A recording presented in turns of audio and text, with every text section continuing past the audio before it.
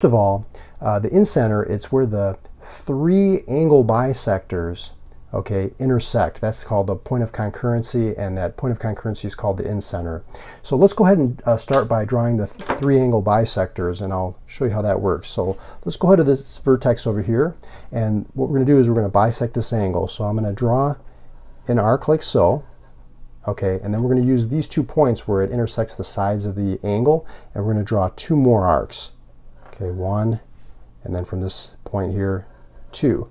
Now if we go ahead and draw a ray through this vertex and through this point of intersection, that's going to be the angle bisector. It's going to be cutting that angle in half.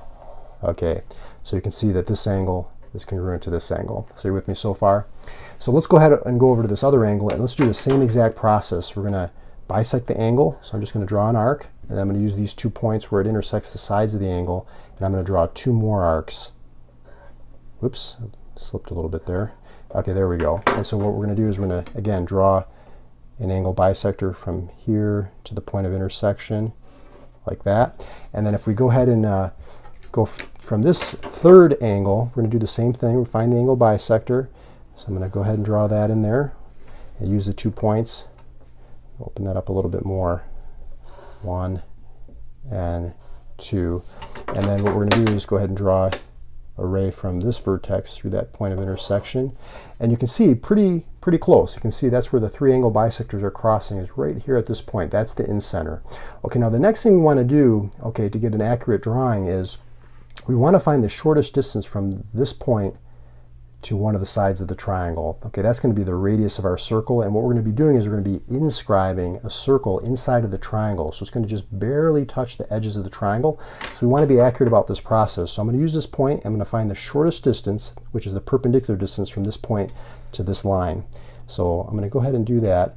I'm going to make it, an arc such that it intersects the side of the triangle, okay, at 2 points. Okay, there, and I'm going to use these 2 points to draw 2 more arcs, 1 and 2, and then what I'm going to do is I'm going to draw a line segment through this point and this point, and that's going to be the perpendicular to the side of the triangle. So let me go ahead and do that.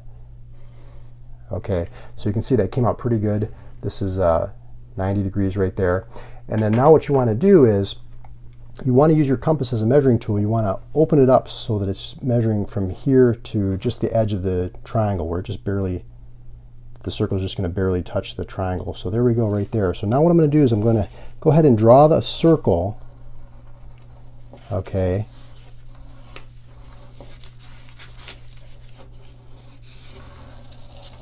Okay, now my drawing wasn't perfect, but what should happen if you are very accurate about everything is this circle should just come just where it just barely touches the edge of the triangle here.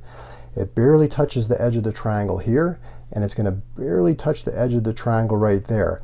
And if you're to draw, you know, a perpendicular from this point to where it just barely touches the edge of the triangle like that, what do you know about these 3 lengths? Well, they're going to be congruent because they're the radii, okay, of this circle. So that's the idea behind the incenter. You find the 3 angle bisectors. The point where they cross is called the incenter, and then what that allows you to do is it allows you to inscribe, meaning you're drawing a circle on the inside of the triangle such that it just barely touches the edges of the triangle. Okay, it's perpendicular at those points there, and then the 3 radii, okay, are going to all be congruent to one another, and that's another property, you know, to this construction. So I hope this helped you understand how to construct the incenter. Go ahead and subscribe to the channel. Check out more construction videos on my YouTube channel, Mario's Math Tutoring, and I look forward to helping you in future videos. I'll talk to you soon.